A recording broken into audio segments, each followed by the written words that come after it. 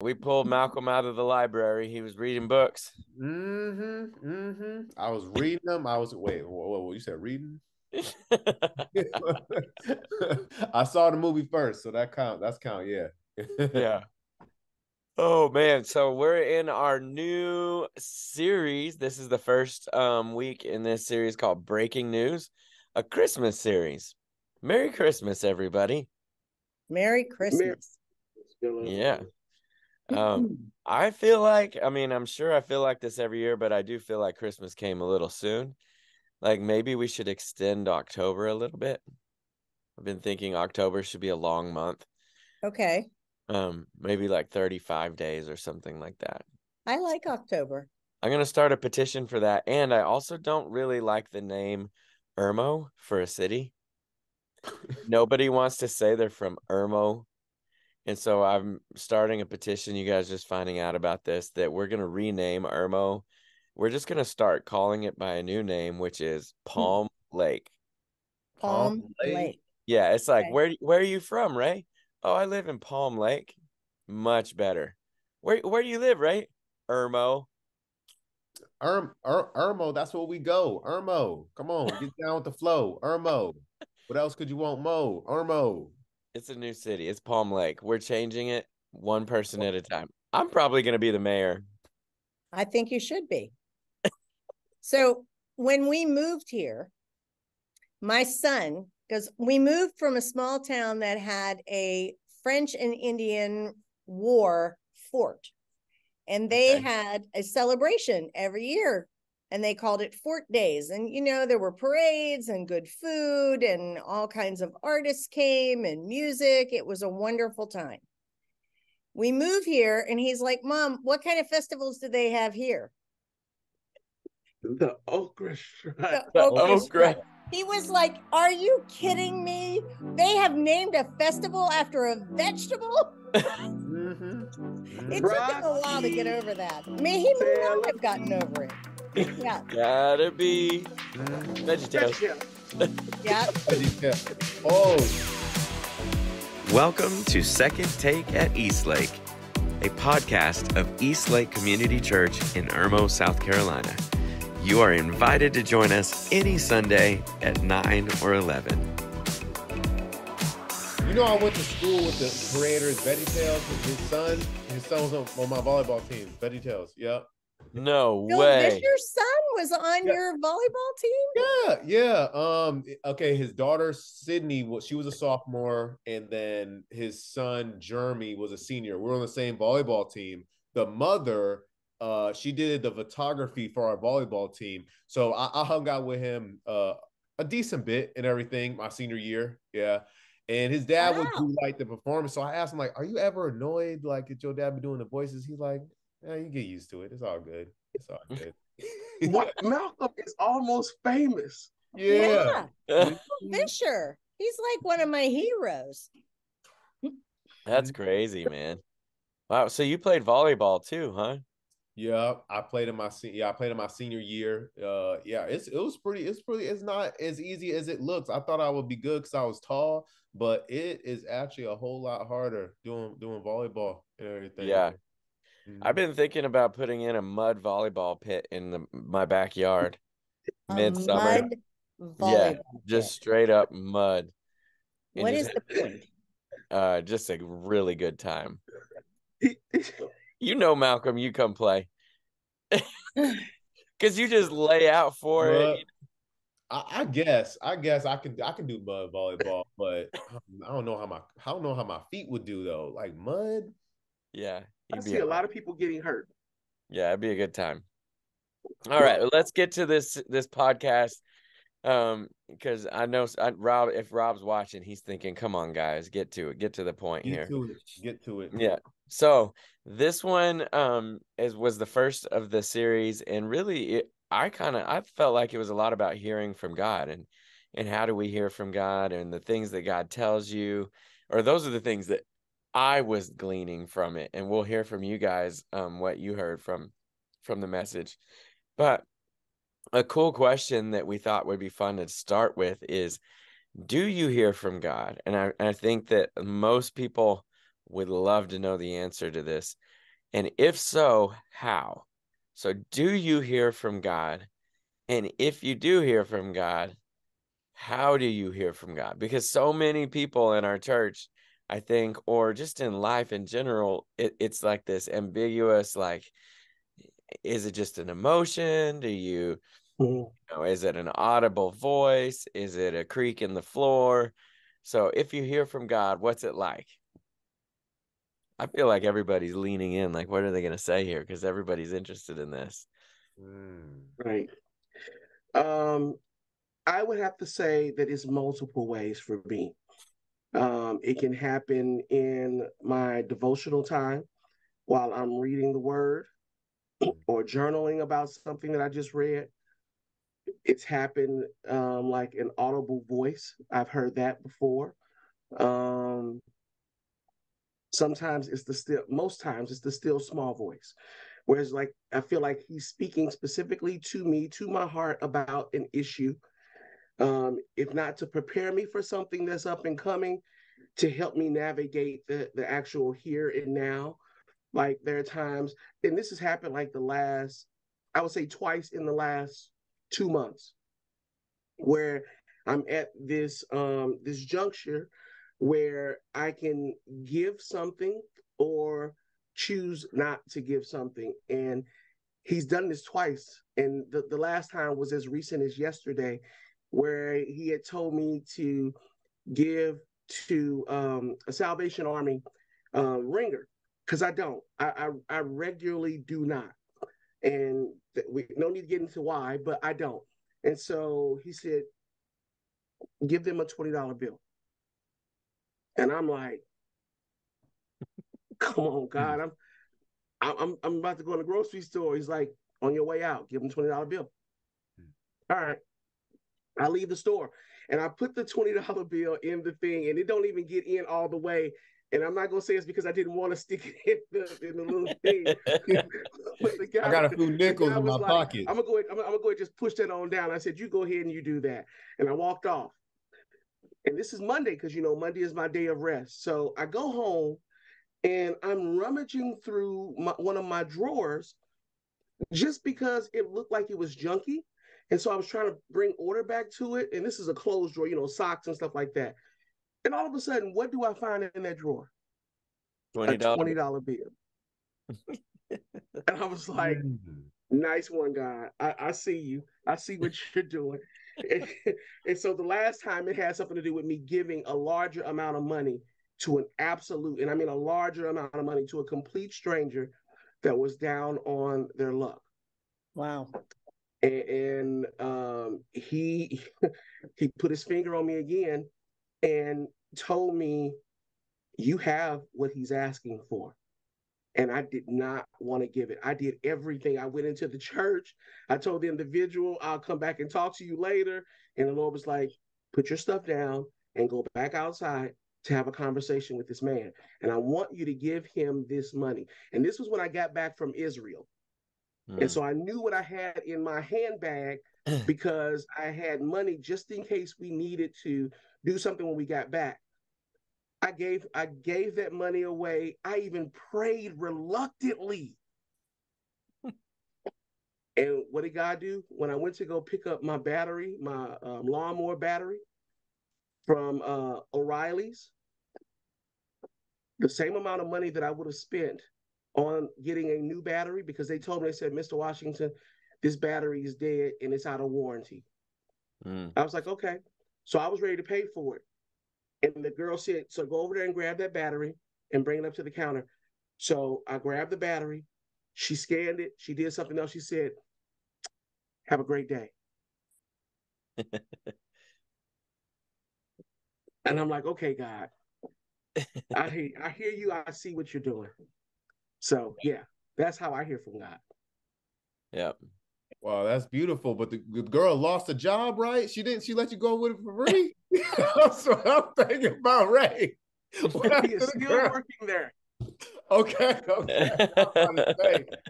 My mama called that when it don't ring up and you keep going, you don't have to pay. She called that a ghetto blessing. But I'm like, Ma, what happened to the person? But I hear you, Ray. I hear you.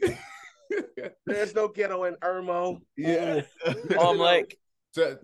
Palm Lake. Palm Lake Hospital.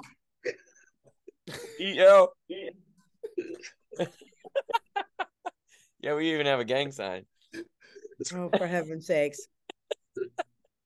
Okay, back to it, because that was good, right? What about you guys? Do you hear from God? And if so, how? Yes. Go ahead. Go ahead. I hear from God mostly in the same ways that Ray has mentioned. I find that if I really need clarity about something, I have to journal. And I don't generally journal by handwriting. I generally journal on my laptop. And so I will sit down and ask God questions and then give him the opportunity to respond. And I will try to capture anything that comes to my mind so that then I go back and I evaluate, is that God? And so I try not to spend too much time evaluating it when it's coming. But I find that to be really helpful, is just to allow him to speak to me when I'm journaling. So That's cool. I hate journaling. Do you like journaling, Michelle? I don't journal every day. Oh my gosh. You journal enough that you're going to start that by saying, I don't journal every day. Yeah. That's like saying, do I like eating vegetables? It's like, well, I don't eat vegetables at every meal, but I eat them at 90% of every meal. Well, I eat vegetables at every meal. So yeah, me too. Yeah. But I like journaling. It helps me empty what's in my head onto paper. Yeah. And I can go back and I can capture things like before I moved here, I had a dream about moving here and the circumstances by which I would move here. And I recorded that dream in my journal. And then I forgot about it.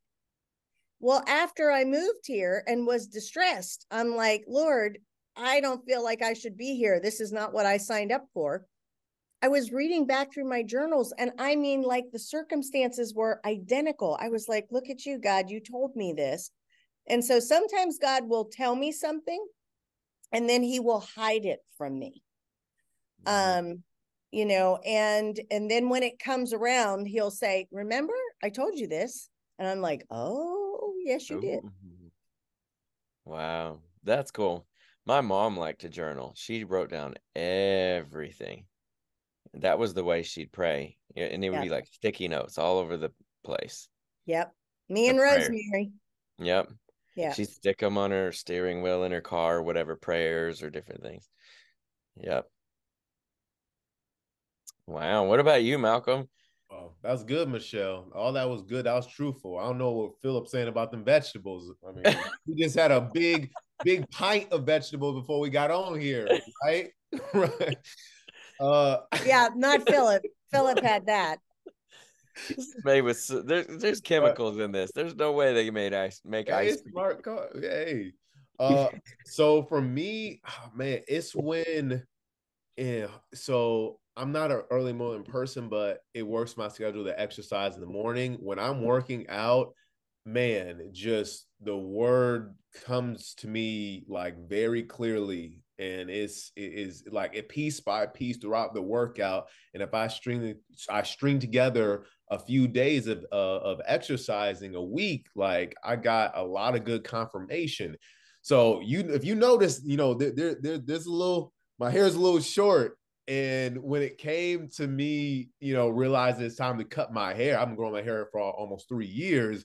I was wrestling with it a little bit, but working out, he was just like, it's time to let it go. It's time to let it go. I'm like, no, I cannot sit in a barber chair. I cannot do it.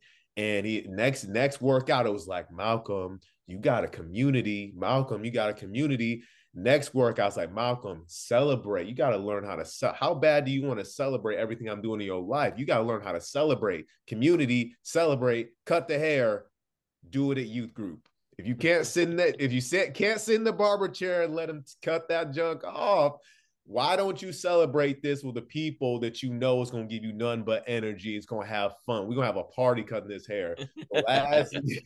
So that was literally the confirmation. I was like, all right, God, I'm going to go into youth group last week. We played a little game. People won, and they got to shave the head. And it was, first of all, they went they went to the back of the kitchen with all the naps, and they went straight up. I felt like some firecrackers was going off. Pop, pop, pop, pop.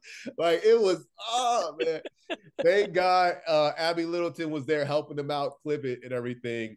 But when I hear from God, it's when I'm exercising, and it just, I mean, it's like a sequence every day. And I don't always like it, but I was like, okay, I see what you're doing, and eventually I'm content with it.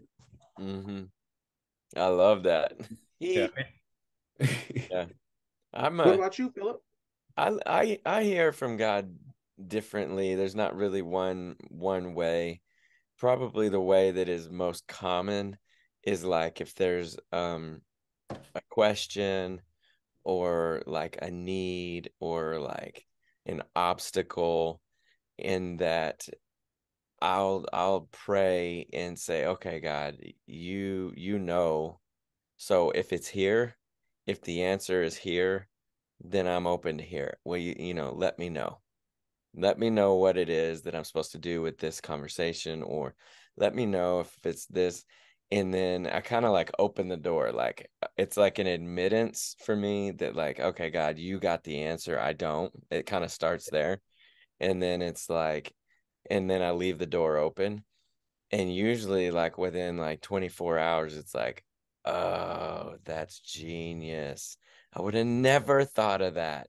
And you're like, that is really good, you know. And then I'll usually call Kristen and be like, you're never going to believe this. She's like, that's actually a really good idea or whatever, you know. And I'll be like, yep. And so it just like kind of, leave the door open. And then a lot of times, not all the time. And then the other thing, there's also areas of my life that I don't trust my judgment, because I can't tell if it's like my humanity would get in the way. And so then it's like, I can't tell if this is something that I want or if this is something that God wants. And in those situations, I usually submit to other people too. So it's like, all right, this is what I'm thinking. Is this crazy? You know, I ask other people and like try to submit to other schools of thought other than just my own, because it's like, I don't know if that's just my own conscience wanting me to do something that I want to do. Because I'm telling you, I really, at the end of the day, none of us, and we could probably all say this, we don't want to not be in the will of God. We've been there enough that we know that that's, I mean, there's no point. It's like you might as well just run into a brick wall. So it's like, I want to get this right, but sometimes I can't tell if what's right is my desires or God's desires. Sometimes God's desires are like my desire. Well, many times my desires are God's desires. But and vice versa. Yeah. You know, Philip, I'm glad you answered it that way, because I can say this. You actually did that a couple of weeks ago. Oh, really? Where you reached out to me and Pastor Michelle about an issue, and you asked because you were like, I just want to know, because there's an opportunity in front of me, and I want to know if this is me or if something else is going on. Mm-hmm. And you gave us an opportunity to just, you know, encourage you as well as give you our vantage point regarding the decision that was in front of you and Kristen. And That's so true. Yeah, and that was a helpful thing. Yeah. So yeah, through other people a lot of times. Because you know, it is interesting. It is true that the closer we are to God, our desires really do align with his desires. But it's still good to just double check. At least for me, like there's no harm in double checking. Right. And if you're not afraid, if it's God's will, then you're not afraid that somebody's going to tell you something you don't want to hear. Because if it's God's will, that's what you want to hear. So let them tell you if it's something you don't want to hear. yeah. Like, let it be. Yeah. Let's go ahead and get this out in the open, because we don't want to go down some tough roads just to end up in the same place. Yeah. Yeah. But I am real cautious to say, I am one of those people that's like overly cautious to say, like, God told me. You'll probably rarely hear me say that, like from the stage or anything. And it's not that I don't believe that God tells people stuff. It's just I err on the side of caution. Mhm. So nothing against people who do that at all. It's just kind of that's the way I operate because I err on the side of caution, but not in most of my life. Yeah, I was going to say you take risks. Oh yeah. You know what? I think an area where maybe we could all agree is that when we're going to seek somebody's input for, is this a right decision in my life? We have to know that we've got the right people to Yeah. talk to about it. I Right. mean, I don't just ask anybody for their opinion or give them the open door to speak into my life. There are certain people that I allow to speak into my life because I know they're walking with Jesus. I know they're spiritually mature. You need to have some kind of guidelines for who you're going to ask to confirm what the Lord might be saying or not saying. Yeah, that's good. I'm glad you said that. I mean, for me, it's like when I say that the Lord has done this or the Lord spoke to me, for me, it's like I wait for the dust to settle a little bit. And then I'm like, it's kind of like I'll say it like a season after God really told me it, or like a certain amount of time after. I'm like, hey, and then I'll have confirmation, not just from things I'm seeing from a few different people.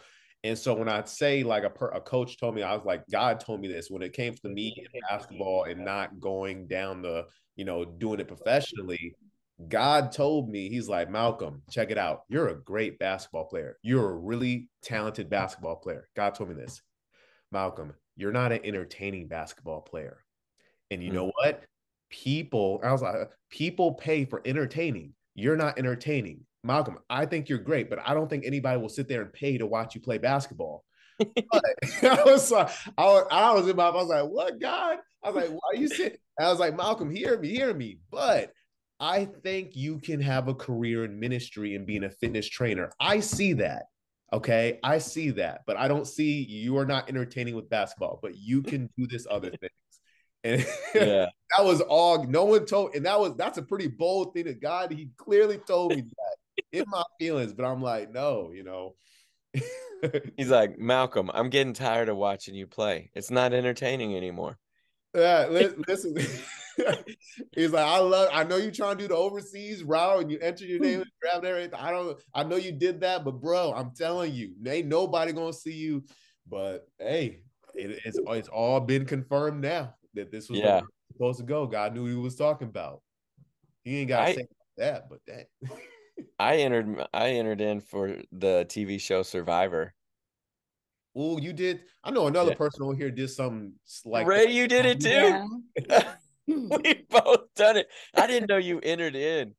Wow. Oh yeah, You absolutely. submitted. Video and all. What was he saying when he said no to that? What was he trying to say? It was silence. You know what? Honestly, I don't think it was the right time. Okay. Yeah. I don't think it was the right time. You know what Because though, it Ray? wasn't like. Go ahead, Philip. If they do a coworker Survivor and me and you got to do it, can you imagine?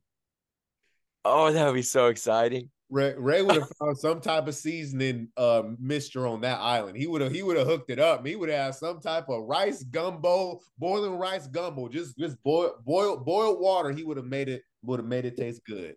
Me and Ray on Survivor, we would have so much fun. Oh man. Ray hates the outdoors. You hate the outdoors. That's why he's perfect for it. But Michelle, two things, and I mean, you're only gonna get two guesses at this. Why would I sign up for Survivor? To overcome your fears. Okay, that's one. I'll give you that one. But what else? What else do I love more than the outdoors? Oh, competition and interacting with people.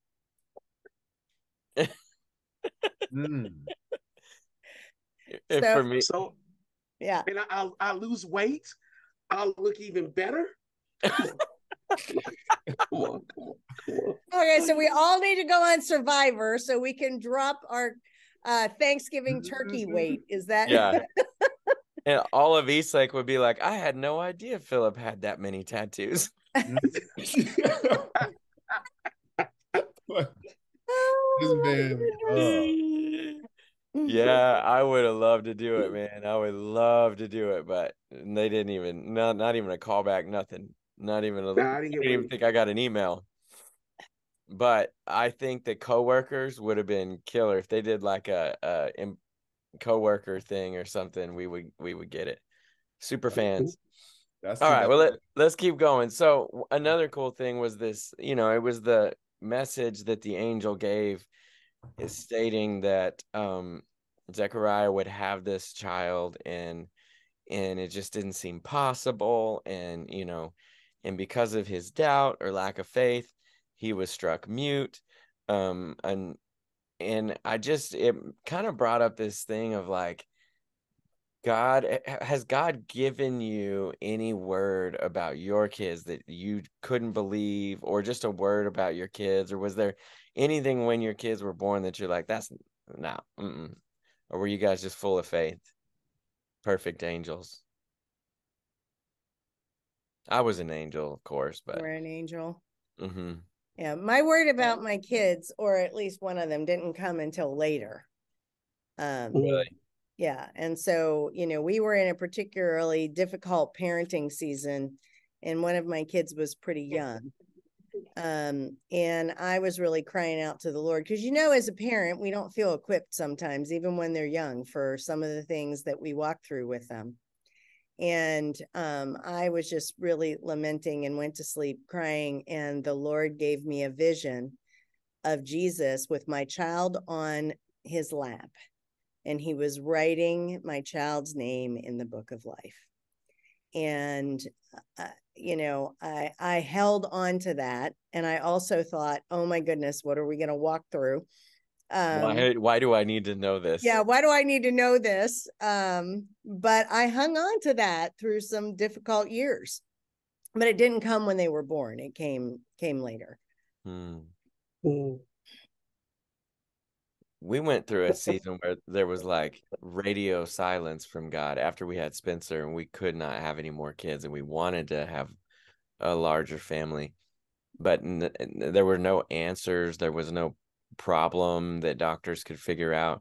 It was just radio silence. And then it was one of those things where, kind of like I was describing earlier, where 5 years in, we were just kind of left the door open of like, all right, God, what do you want to do? Like, what are you trying to do here? And I remember going to Disney World with Spencer, and there was like two parents to one kid. Like, we both had a hand. Like, it was so easy. You see all these parents with strollers and backpacks, and we were just like, this is so easy. We have so much capacity for more, and it's cool. Like, I'm so thankful that we have Spencer, but just seems like there's more capacity. We lived in a 5-bedroom house, and it was just like, there's what do you.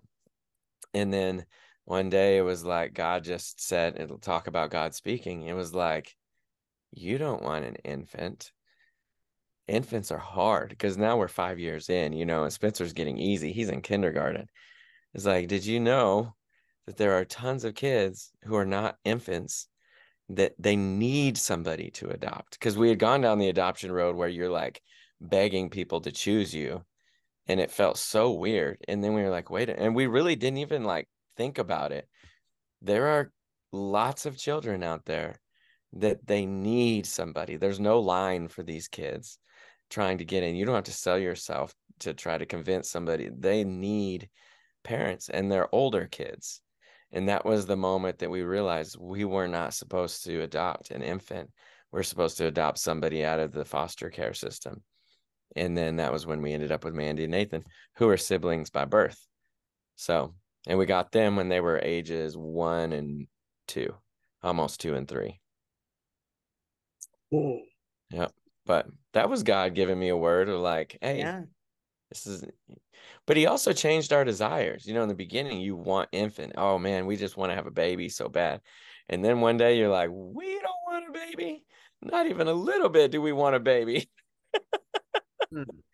Like, our whole dynamic had changed, because once your kids get a little older, you're like, So God changed our desires. Hmm. Anybody else? Gosh, oh, all right. So I got three little kids, three boys, uh, Caden, Keenan, and Corbin. So with Caden, was our first child. We were like freshmen in college around there. And a lot of people don't know Caden's not my biological son, but I've known him since before he was born. Like, hey man, no, I've been there, but I ain't put no lease down. Like, no, like you my kid, bro. I've been rocking with you. Don't try and do that to me. One day, if he ever tries to say you're not my father, but I'm not your father. I'm your daddy. I always been here. Don't try it. So I think in my insecure ways, I was listening to every thought that told me, you know what, man, just roll. Like this is, I think it was before Caden was born. Like Malcolm, just roll, giving you an out. And I remember talking to one of my mentors about, man, I'm just gonna bounce. I'm gonna roll. He's like, all right, Malcolm, you know I'm with you. Whatever you do, I'm with you. Just know that you're wrong for leaving, Patricia. I said, what? I said, listen, I'm your boy. I got your back. Just know you're wrong. The reason you're leaving, you're wrong. And I was wrestling with him. I'm like, what do you mean? He says, Malcolm, you're wanting to leave because you want your first son to be biologically yours. Okay. But what you're really saying is you want a relationship that's flawless, the ideal type. That's what you're looking for. And so if you leave Patricia for that and search for another companion expecting perfection, whatnot, or what, guess what? That woman is going to come with different baggages or different things with herself as well, just like you. And then you're going to have an issue with that. So I'm with you. Just know you're wrong if you leave her.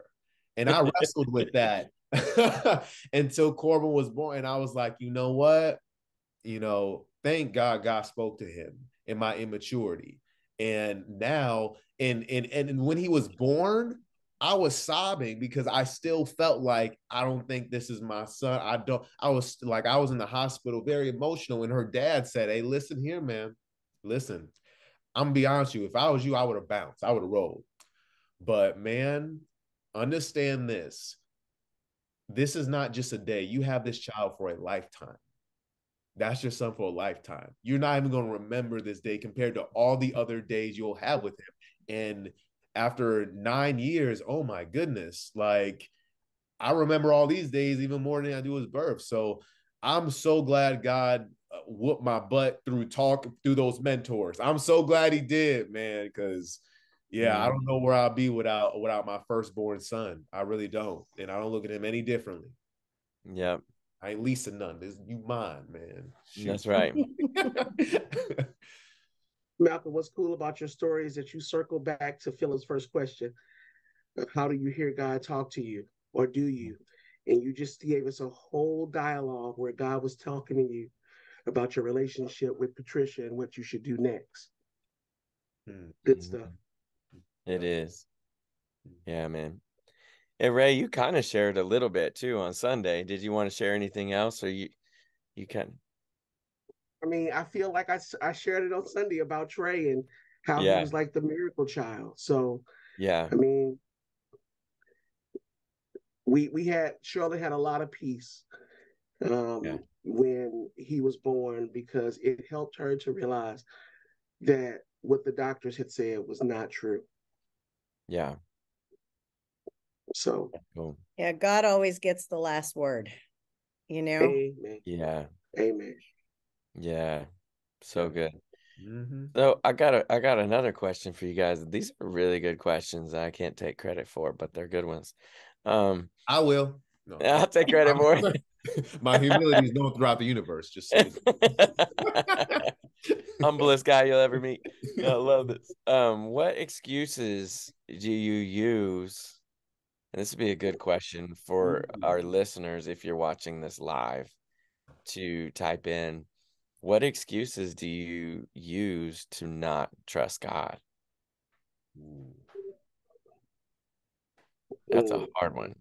I gotta learn a disability. I can't sit still enough to read the Bible. I gotta learn a disability. I can't sit still. I can't read the Bible. It doesn't make sense to me. So I gotta learn disability. I'll do that all the time. I used to ADD. Yeah, that's good. Yeah. When my mom used to call us and we didn't want to respond, or we wanted to play like we were deaf, we would say, huh? And her response to that was, if you can say, huh, that means you heard me. Smart mom. So I think often people don't want to hear what God has to say. And you could chalk it up to a lot of different reasons, that you feel like what he's going to tell you is going to call you to hard stuff.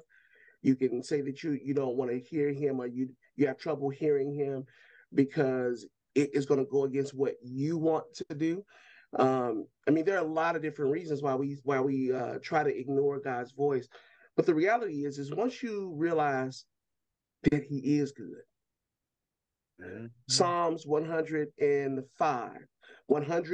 verse 5 talks about, for the Lord is good.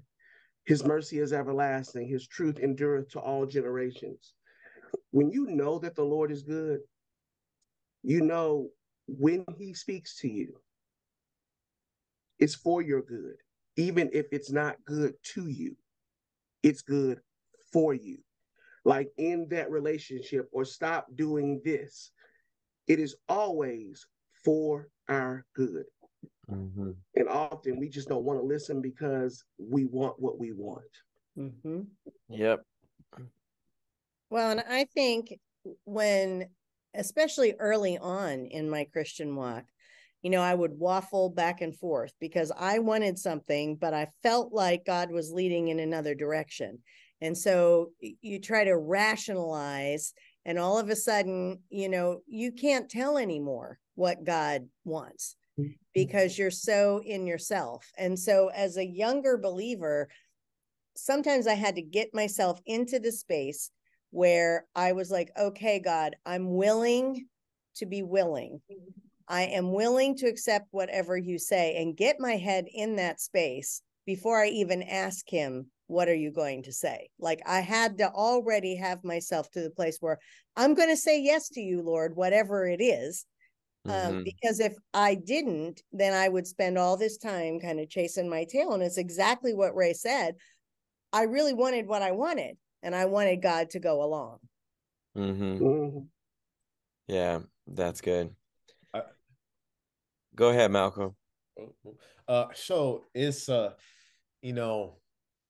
I think when that person wasn't there for me, you understand, God, like my daddy, my mama, the person didn't show up, and the people you got in my life now, they don't look like me. They ain't the same ethnic or skin or whatnot. I used to say that a lot, and sometimes still do. That person's not there. And so that I mean, have y'all been there before? Because I'll be there sometimes. I used to that person didn't show up. They're not there for me. So this explains why I'm going to this vice. Yeah. But God had to show me, especially when, and I share this with Ray, when it was my graduation. Me and my wife both graduated from graduate school together. And I love my dad. Me and my dad have a great relationship now. I invited him. Never been to a graduation. Never really needed much from him. But I'm just like, hey, come. I'm like, never been in my basketball game, nothing. But he's like, hey, I'm coming. I'm excited. I'm excited. I mean, I was telling everybody about it and everything. And when he didn't show up, but you know what? Michelle stopped by. Y'all was all reaching out. Ray stopped by, and then came back when my mom wasn't there, but he came back, later on that day. And then Rob stopped by, and they sat down, and God was like, listen, Malcolm, you know what? More than the person that you need in your life, more than likely, they're not coming, they're not showing up. But you got your crew right here. So you're going to have to get up, and you're going to have to go with the crew I got for you. All right. Mhm. I created a party right here, a table right here. Go sit at that table, all right, and stop wondering who's coming. And that's what I feel like we really got to do sometimes. You know, we really That's got to good. that. Yeah, man. That's great advice. Yep. That Wow. reminds me of when Jesus says, "Who is your mother?" or "Who is my mother?" or "my brother?" Mhm. and but those that do the will of my Father. And so often, being a transplant myself, God puts you in situations where either you can embrace the family He's provided, or you can suffer the consequences for not. Mm-hmm. And it's Yeah. I hate to make it that black and white, but it is that black and white. Yeah. He's not going to take you someplace to not graft you into and make you a part of a community, because he has a plan, and that plan has to do with his glory, and that's best done in community. And so if you are, relocated and you're too busy bemoaning what you don't have, whether it's the food, the spaces, the places, the people, and yet he's provided you this whole new template of opportunities and you've rejected those, you'll pay for that. Mm-hmm. Because Yeah. life happens every day. And when you look around and you say, I don't have anybody, it won't be because he didn't provide it. Mm-hmm. It'll be because you rejected what he provided. Just the same like when you're fixing your picky kids something to eat. They don't starve because there was no food. They starve because they rejected the food that you provided. True. Yep. They gonna eat them vegetables. I don't care what you say. You gonna eat them vegetables. You gonna do something. You going carbs?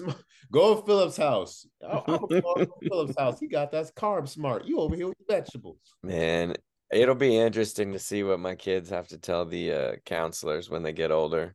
Psychiatrists. Ooh, oh, Because I gotta say, our house, man, there is no food in our house. We just don't go to the store. We don't cook. But you open the fridge and there's all this kind of stuff. All this kind of stuff everywhere. And Michelle's out here eating like a rabbit, trying to make us look bad.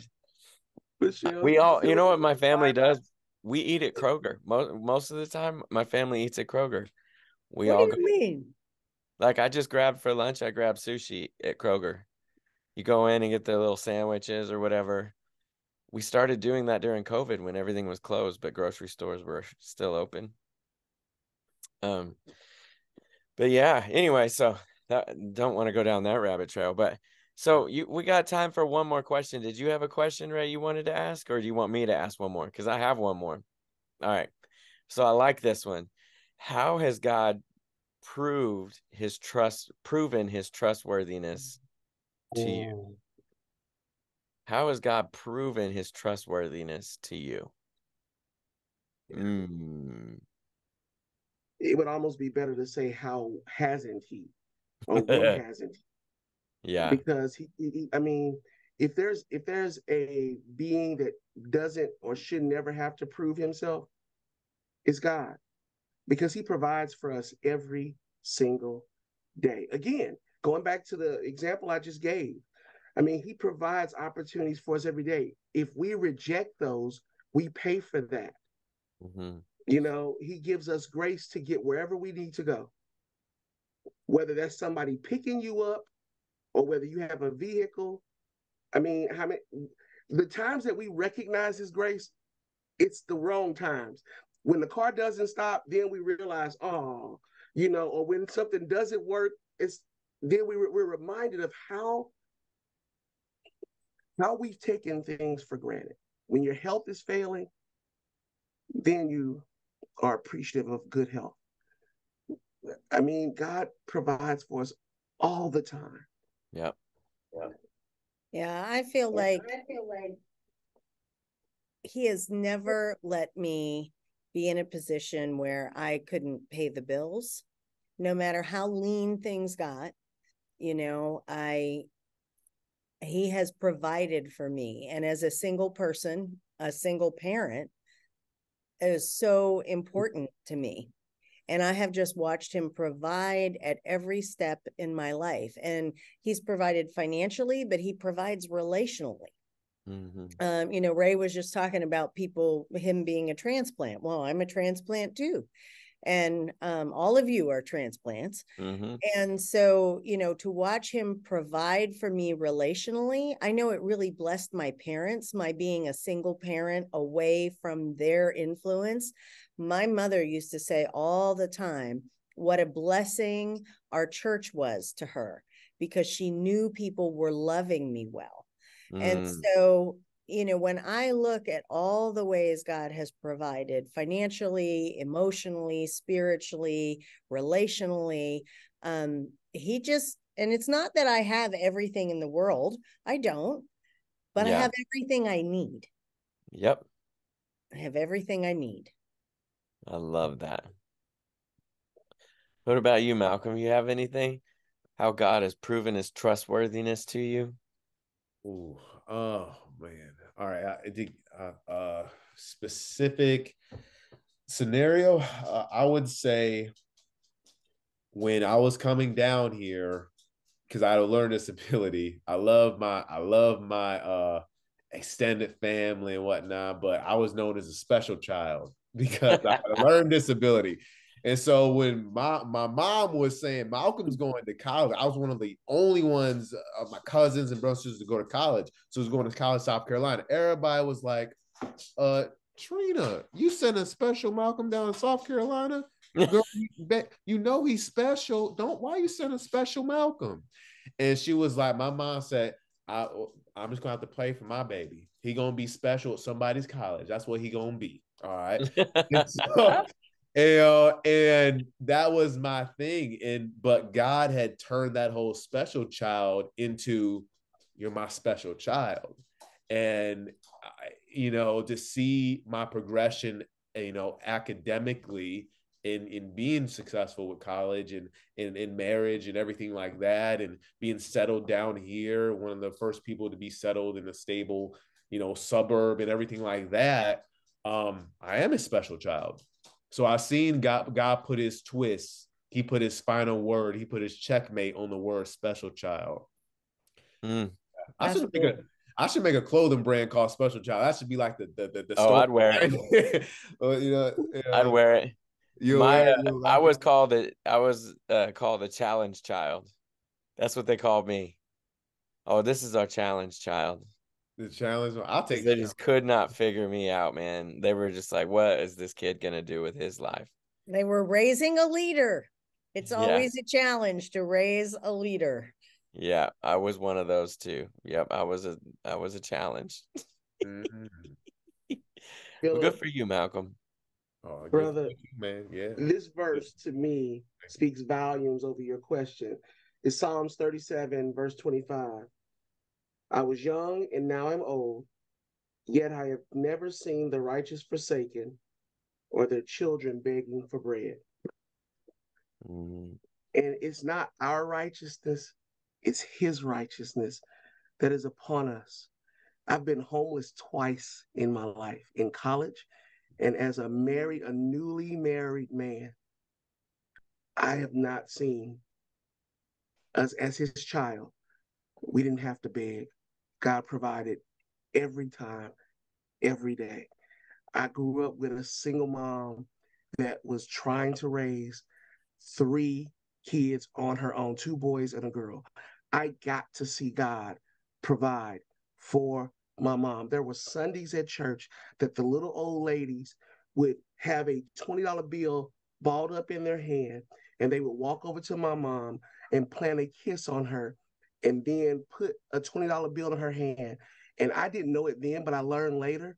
That's all my mom had. And she would take us to Aldi, and she let me do the grocery shopping because I was more financially or fiscally minded with little money.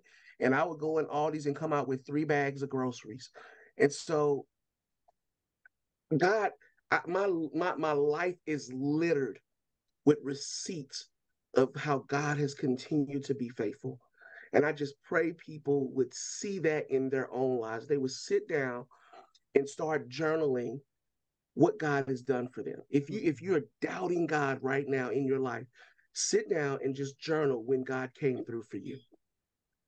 And when you're done, you have no reason to doubt him. Yeah, man. I feel like that's really good, and that's a good way to end it. You might even want to, if you're watching this podcast tonight at night, do that before you go to bed.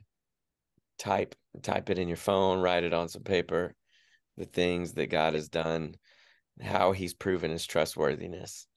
And you'll see, you're going to be all right. No matter the circumstance, you're going to be all right. Yep. Yeah, I love that. Well, I guess we're going to have to wrap up and call it a night, but I really did enjoy this conversation. This was a good one. It was a great message. It's a great subject to discuss, as they all are, but this one seems to really stand out in my mind. Anyway, so we'll see all you guys next time. See you later. Bye, everybody. Eastlake Community Church is an intentional, multicultural community empowered by the Holy Spirit. We passionately pursue a loving relationship with God and everyone Jesus was sent to die for, here, near, and far.